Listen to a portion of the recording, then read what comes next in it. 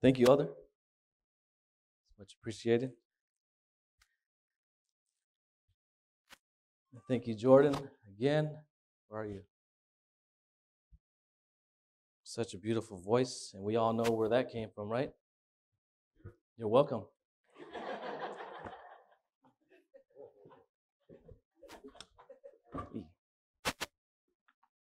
Well, happy birthday, by the way. It's her birthday today. She turned 10. Excuse me.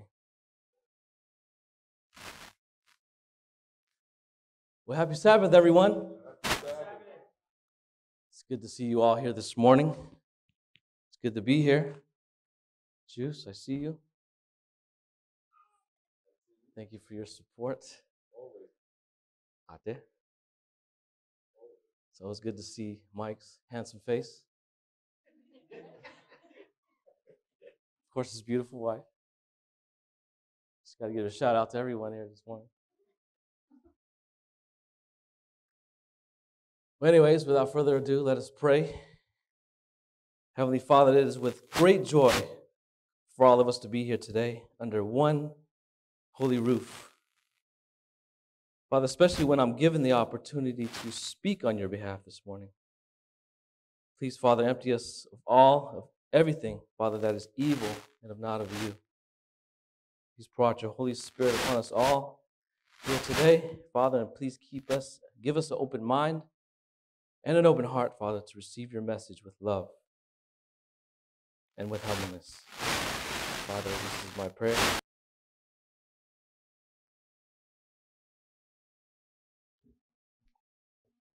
All right.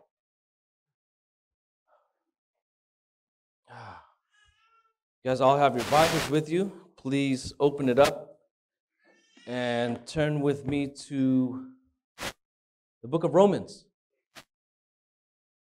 Book of Romans, chapter 8, verses 28, what Brother Georgie beautifully read this morning. Romans 8:28.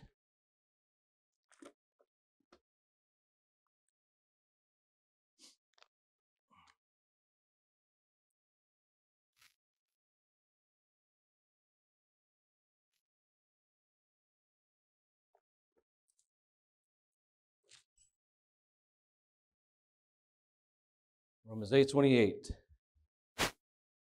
You guys all there? Man.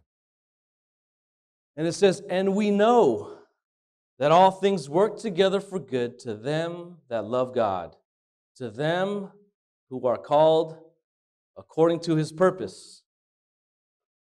You know, this is one of my favorite verses I like to lean on in these last days, especially as we await the coming of our Lord Jesus Christ. Amen?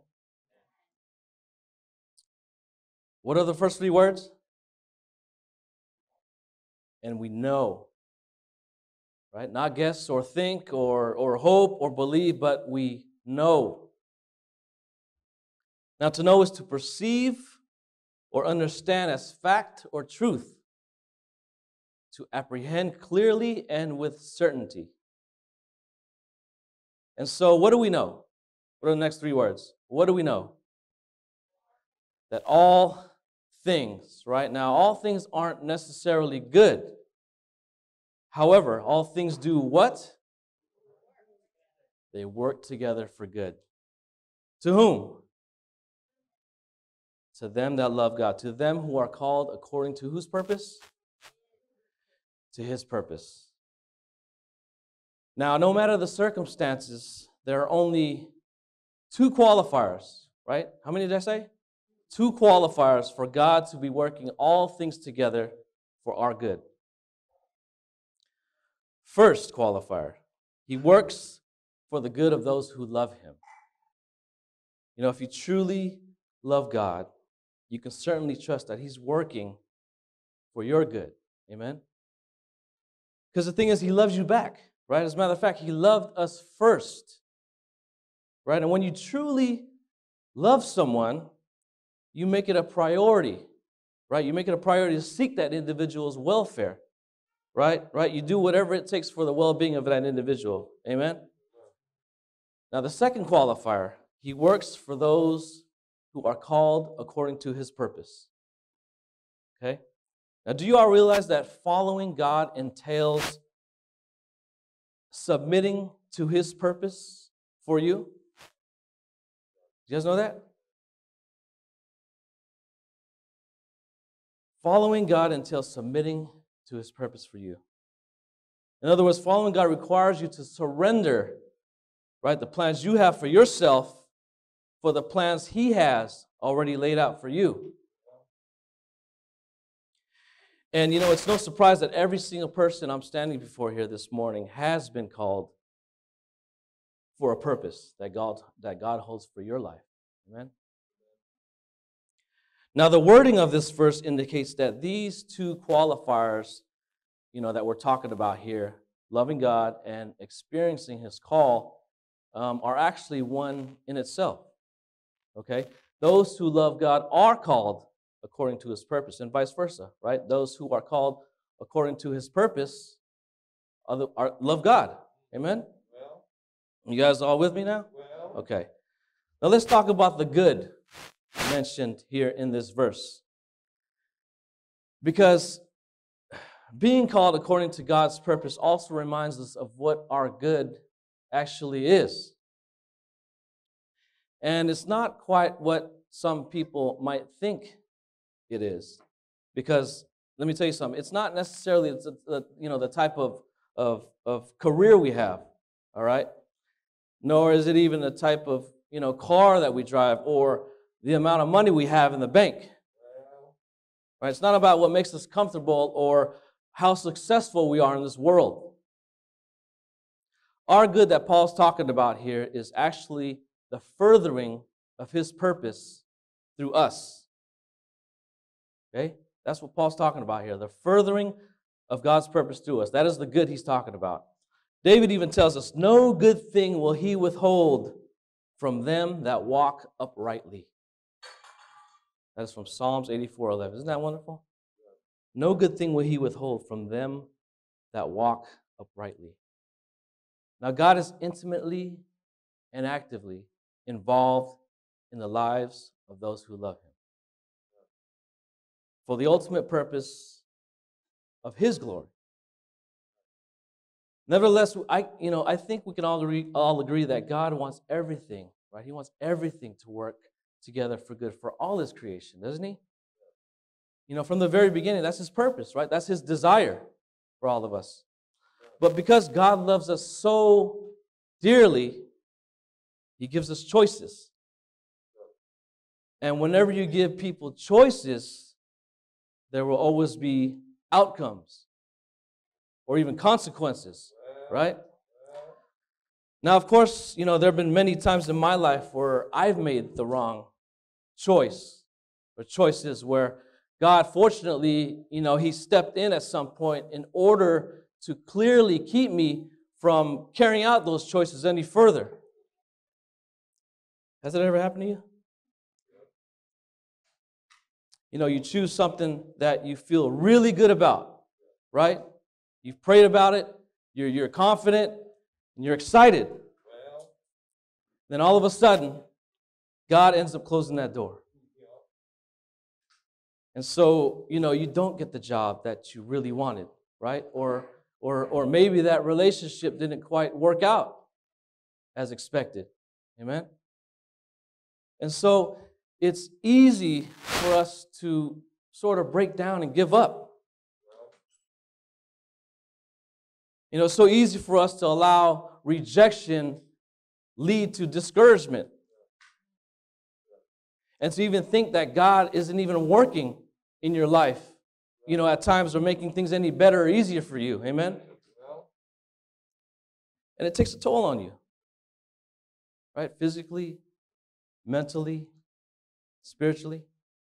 It takes a toll on you. But we got to realize, we got to understand, and here's what always seems to amaze me.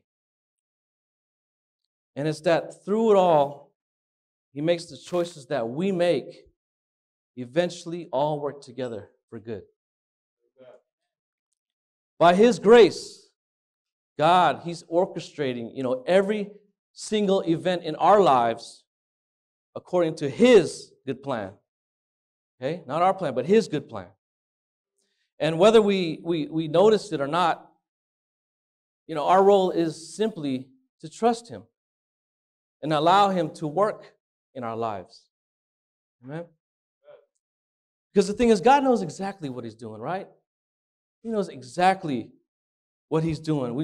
And He has with a purpose for each of us that reaches just far beyond what we can even imagine. We can't even fathom what His purpose is for us. We're told in Ministry of Healing, page 41, that our Heavenly Father has 1,000 ways. How many ways? 1,000 ways of providing for us, of which we know nothing. The Bible says His thoughts are not our thoughts, right? Nor are His ways our ways. Meaning He's on a whole nother level. Right? And very rarely does He do exactly as we think He will. You see, even though God likes to use good things to work out good, He also likes to use bad things to work out good. And one reason being is that God, He's omniscient. Am I saying that right? Omniscient. It's like saying Worcestershire sauce. He's omniscient, right? He's all-knowing. Okay? Nothing in the future is a secret to Him. Right? There's not one thing He doesn't know. And so He sees the choices that we're going to make ahead of time. Right? And what He does is that He arranges them, He sets them up to where, in the end, they're used to His glory. So everything that we do is ultimately for His glory. Amen? And so that's what He does. Now mind you, it might not make sense to you at first, or maybe even at all. But ultimately that's what He's doing. God's working everything out for good, even in the circumstances where we don't immediately see the results. Now another reason being, this is probably the most important one, is that He simply doesn't want you to be discouraged. Okay, He doesn't want you to be discouraged. And we all get disappointed every now and then in one way or another, right? But here's the thing, if He couldn't work anything good out of a bad choice, then we'd all be hopeless, wouldn't we? Wouldn't we? But God demonstrates His own love toward us in that while we were still sinners, who died for us? Jesus Christ died for us. Romans 5:8. And that's as good as it gets. Brothers and sisters, our greatest hope and assurance is in Jesus Christ. In that while we were still sinners, He died for us. And with a willing and faithful heart, He can turn our worst ever failures, disappointments, and mistakes into valuable resources, given the consequences that we face. And the Bible, as we know, is full of those types of stories. Right? As a matter of fact, the whole plan of salvation is basically God's ability to take bad things, right? Is that right? He takes things for however bad they are, right? And He completely turns them around. And I like how this fellow on the radio station termed it. He phrased it, He turns them around into trophies of His grace. Trophies of His grace. Take the story for Adam and Eve, for instance. The first mistake to have ever been made in this world, right? The most epic fail at that. Now, when they sinned, did God forsake them? Did He abandon them? No, he didn't.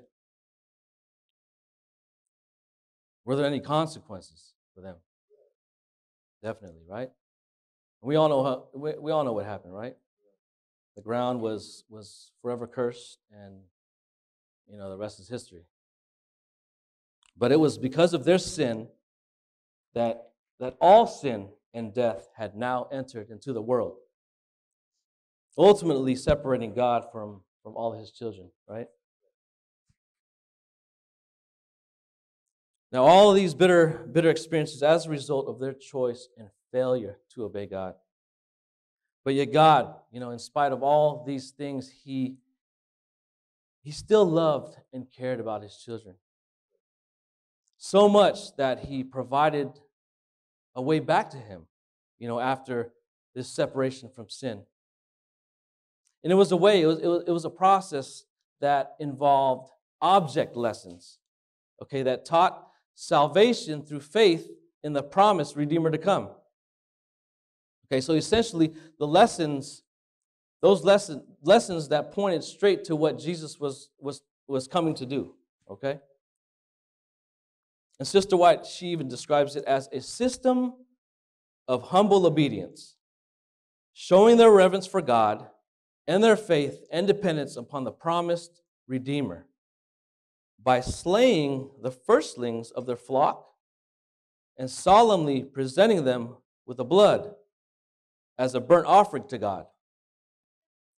This sacrifice will lead them to continually keep in mind their sin and the Redeemer to come, who was to be the great sacrifice for man. That's from the Spirit of Prophecy, Volume 1, page 54. Now let's look at the very first example we're given in the Bible, Genesis 4, 3, 5. And in the process of time, it came to pass that Cain brought an offering of the fruit of the ground to the Lord. Abel also brought of the firstborn of his flock and of their fat. And the Lord respected Abel and his offering, but he did not respect Cain and his offering. And Cain was very angry, and his countenance fell. So God accepted Abel's offering because it fulfilled his requirement, right? However, for Cain, his was rejected because it was inadequate, right? Inadequate because his heart was rebellious, right? And unwilling to adhere to God's requirements. And he refused to learn his lesson. He refused to learn his lesson. Is that how we ought to be, church? Hard-headed and unwilling to learn from our faults? That being said, no matter the choices we make in life, if we are willing, God can then work something good out for us. Otherwise, we'd be another sad story like Cain, right? He refused to learn his lesson. Yet the Bible says if we confess our sins, he is faithful and just to forgive us our sins and to cleanse us from all unrighteousness. Now I want to read an interesting statement here that came to the servant of the Lord back in 1890. Back in 1890. Juice was probably just a little boy at that time, right? Now, that year, Sister White had been invited to New York City to hold a meeting, right? And this is what came from her diary the morning after. It says, Brooklyn, New York, Monday, November 24th, 1890. I rise this morning with gratitude in my heart for a precious night's rest. The cars on the elevated railroad have been thundering past all night, but I have slept excellently well. I did not fill my appointment at the hall yesterday evening at 5 o'clock. The managers of the building let it to other parties when our people had engaged it for the day. But we could not help ourselves, as there was no written contract. This ought always to be secured. We must be more thorough in our business management. Many had purposed to come with their unbelieving relatives, and this was a great disappointment to them. They wept with sorrow. This disappointment we must reckon among the all things that shall work together for good to those that love God. And that is from the manuscript release, Numbers 10:33. Now here they were, right? This Ellen White and her group of people, right, trying to resume their meeting, and doing God's work, right? But come to find out, they failed to secure their reservation for the rest of the evening. So they had to cancel their meeting. Sister White even specified that they wept with sorrow because many had purposed to come with their unbelieving relatives, right? They brought guests, and this was a great disappointment to them. But then she immediately flipped the script, right? And she said, this disappointment must be reckoned, right? It must be considered to be among the all things that shall work together for good to those who love God. Now, did they love God? Absolutely. Right? So then how did a situation like that turn out positive for them after all? Well, the answer is actually in that statement I just read, and it was simply that they needed to be more careful. They simply had to be more careful.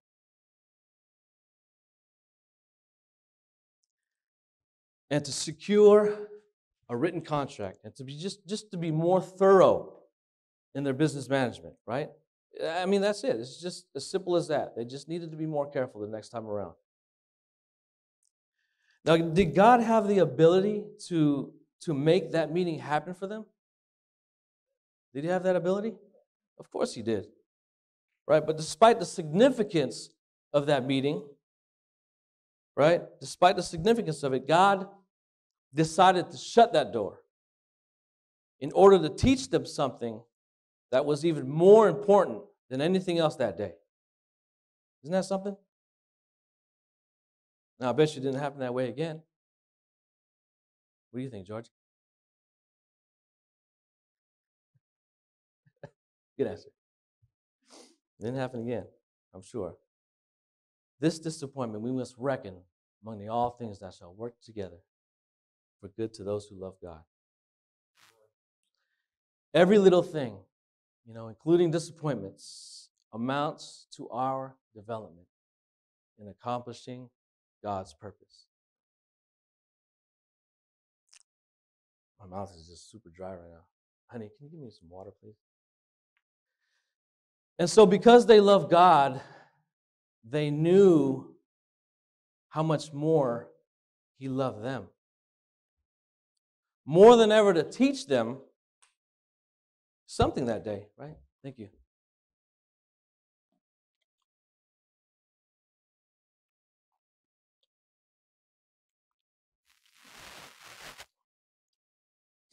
They knew how much more he loved them in order to teach them something that day. And that was their state of mind. Right? That was the way they thought. Should we think like that? As Christians, we opt to be optimists, right? God is an optimist. And that's just one of many, wonderful examples that we're given of how God teaches us these simple yet valuable lessons. Well, from Ministry, page 152 reads this: do you make mistakes? Do not let this discourage you. The Lord may permit you to make small mistakes in order to save you from making larger mistakes. Go to Jesus and ask him to forgive you, and then believe that he does. Now, honestly, I've made many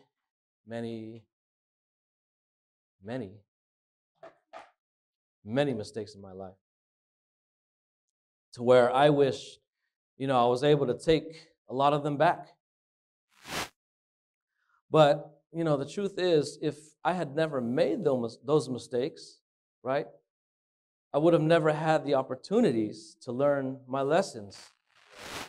Amen? And who knows where I'd be today? I probably wouldn't be here. I'll tell you that much. And I certainly probably wouldn't be standing in front of you this morning, sharing with you this message. But you see what I mean? All throughout life, God is teaching us.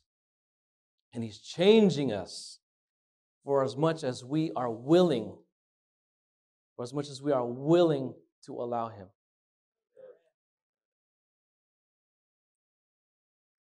You see, church, we're all students here. We're all enrolled in the school of God, right? Let's call it the Heavenly University. And in His university, believe it or not, one of the most important lessons we learn are from our mistakes. Because once you make a mistake, you're more than likely not to repeat that mistake for the most part, right? I mean, for me, it probably takes me like 2 or 3 times, right? And so throughout our whole life, God is our teacher, right? And you would think that God would ever be so pleased with us if we never ever made a mistake, right? And He would, because that's His goal. But even though that would have been the ideal thing to do from the beginning, He never once opted to control us. And because God truly, truly loves us, He has given us free will. Right? The absolute ability to make our own choices in life. That being said, mistakes are going to happen. And they're going to continue to happen. All throughout the process of our own development, right? As He prepares us for heaven. Amen? And because God's in the business of running a school, right? He knows that by allowing us to experience, these failures and pain and struggle, that we'll eventually know better. Right? Sooner or later, the stronger will grow in faith, right? And essentially draw closer to Him. Gradually turning away from sin as He refines our character.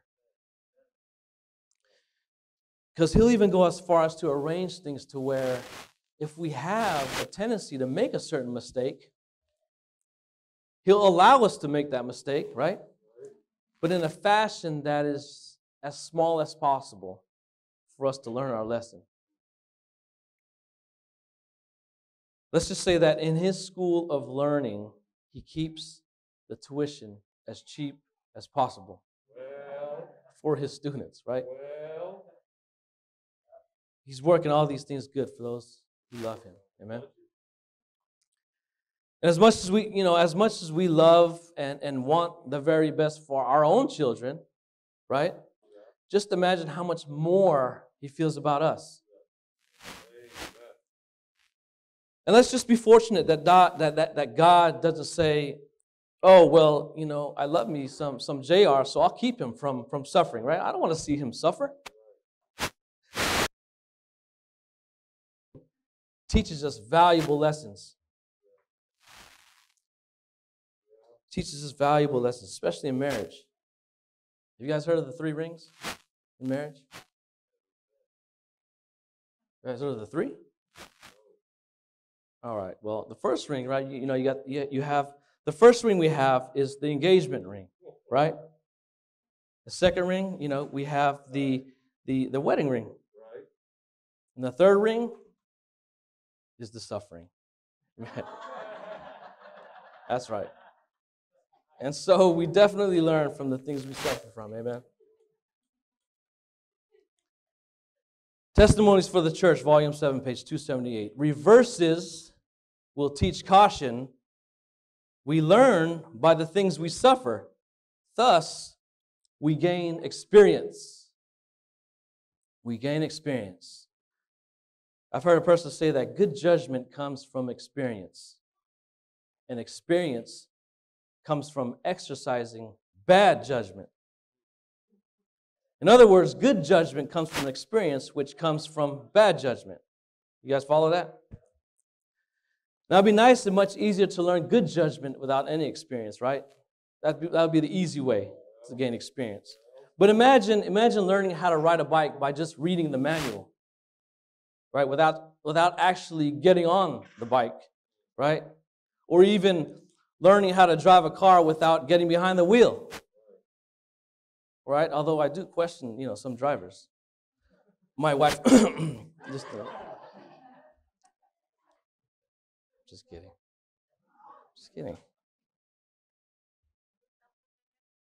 She drove a couple hours last night, so thank you. Yeah. So that wouldn't really cut it that way, right? It wouldn't be as effective as it really should. And so we need to understand that with only experience, okay? And the experience that teaches us good judgment comes from the experience out of bad judgment. So overall, it's the experience that teaches us. Now let me tell you about one of the hardest lessons to learn about all this. And it's when you go through a trial, right? And you're scratching your head because you see no purpose or a lesson coming out of it whatsoever. Have you ever gone through a trial like that? And you're asking God, how or why am I going through this right now? Right? Because the thing is, I can at least blame myself and not the stove for being so hot and burning my finger, right? Or I can even blame someone else for intentionally running a red light and crashing into my car, right? Or at least if I survive, I can blame them, right? But there are some trials that come along the way where, there's absolutely no one to blame, right? You can't blame your mom. You can't blame your dad. You can't blame your cat, right? Because, it seems like we're always looking for someone to blame, right? It's the things that happen that insurance companies call acts of God. Have you ever heard that statement before? Acts of God. Events like an earthquake or a tornado or maybe like a sudden death in the family, right? Things that we have no control over whatsoever that can cause damage or hardship, to our lives, right? And so we're quick to think, how could that ever work together for good? How can I be positive about my house burning down and having nowhere to live? Let me read an interesting statement here from a letter that Ellen White wrote to her son, who was, he was going through some trials and afflictions while trying to do some community work in Mississippi. Okay? Notice what she wrote to him. She said, "Keep the trusting spirit of a little child. Though you cannot understand the meaning of many trials, though God does not explain them at all to you, because to explain them would be to destroy the object of them, to purify and ennoble the heart, yet let the simple faith be called forth in the thus saith the Lord, for you must have perfect trust." Now here he was, he was going through some rough times, right? When he gets a letter from his mom that says, "Edson," that was the name of her son, "Edson, I see you going through it, but listen, you need to keep the trusting of a little child. You might not understand the meaning of these trials, and God's not going to explain them to you either, because to explain them would only defeat the purpose of them. Yet it's to teach you to have faith and perfect trust in God. And so we need to keep the trusting spirit of a little child and say, "Lord, I don't quite, understand this trial, let alone I don't see anything good coming out of it either. But I do believe that something will, only because you say so. Amen? And that's the best thing we can take from this, right? From all this. How many things work together for good? All things. To whom? To them that love God. Amen. Do you love God? Well, whether you love Him or not, you're still given the privilege, right, to choose what you want to do. And that's the whole beauty of it. We're talking about a free choice that God has so lovingly given us. And if I choose to love Him and follow Him, then I know, right, that my Heavenly Father is working all things together for my good. Whether it's an injury, or an illness, a change of employment, loss of income, right, natural disaster, death, or whatever, whatever the trial may be, God is taking all those things and working them together for our good. Isn't that wonderful? He's taking all those things into consideration and working them out for our good and for His glory. Now, one of the best promises I know is what Jesus said to Peter in John 13:7 before washing his feet. He said, "What I do thou knowest not now, but thou shalt know hereafter." In other words, what you don't know now, you'll understand hereafter or later. And until God's hereafter comes, what do you think we need to do in the meantime? Trust Him. That's right. We need to fully trust and put our faith in Him. Amen? They say faith is the Christian's radar that sees through the mist. Have you guys ever heard that before?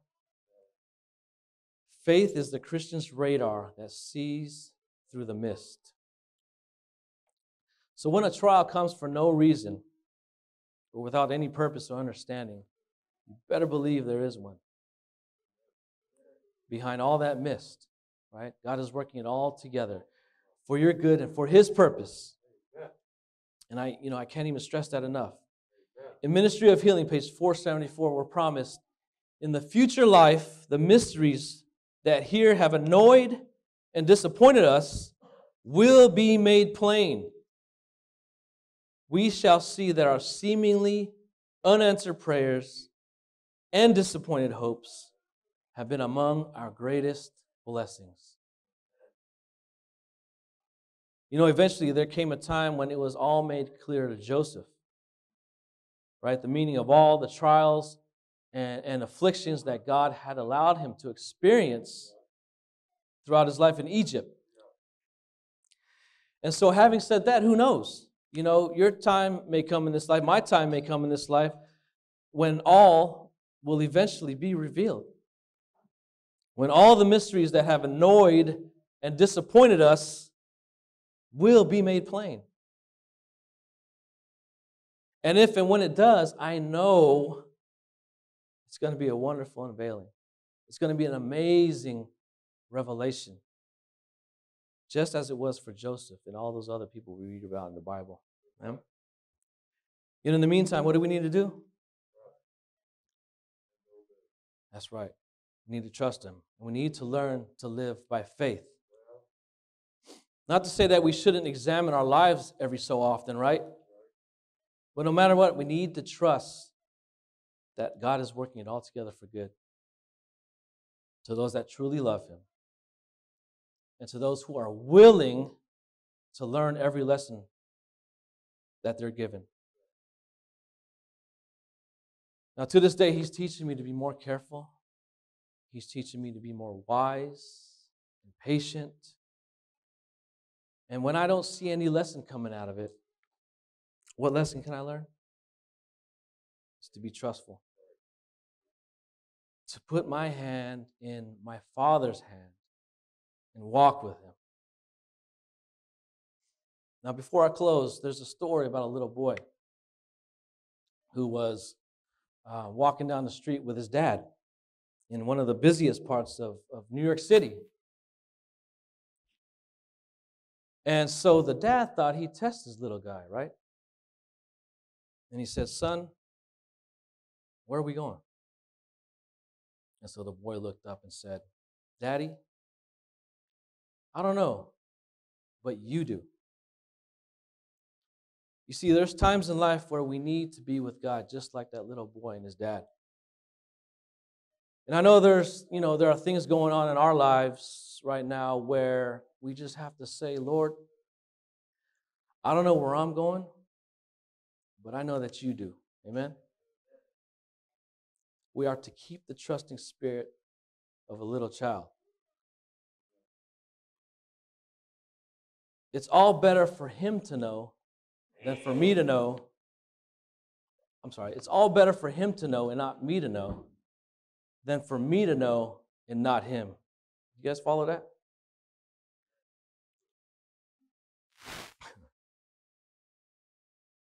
And we know that all things work together for good to them that love God. To have your hand in your Father's hand and to know that He's running this whole entire universe for our benefit.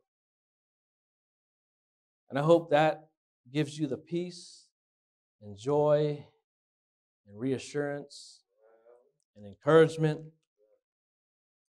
not obtained through the circumstances that are surrounding us, but from a Father's love that rules over everything.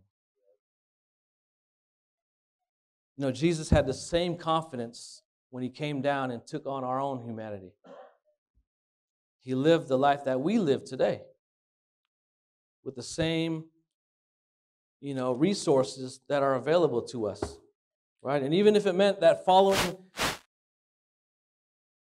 cross, He said, nevertheless, not my will, but yours be done. Amen?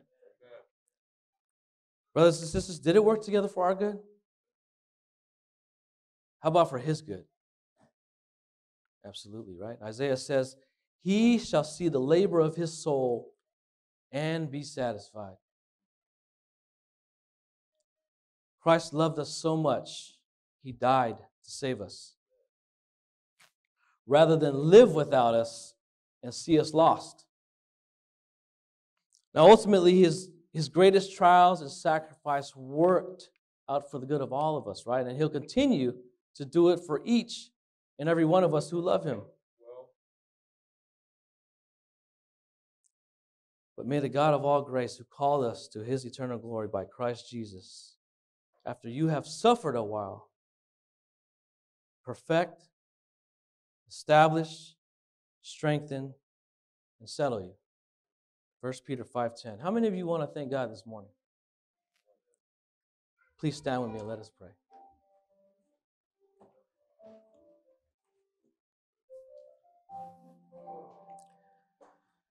Heavenly Father, we come before you this afternoon with a grateful heart because you so loved the world and gave the greatest gift of all in your Son, Jesus Christ, that whoever believes in Him will not perish and have everlasting life. Father, please accept the offering of our praise and gratitude and send us out to share with others the good news of your love through Jesus Christ. We love you, Father, and we thank you. We pray all these things in the name of Jesus. Amen. Amen.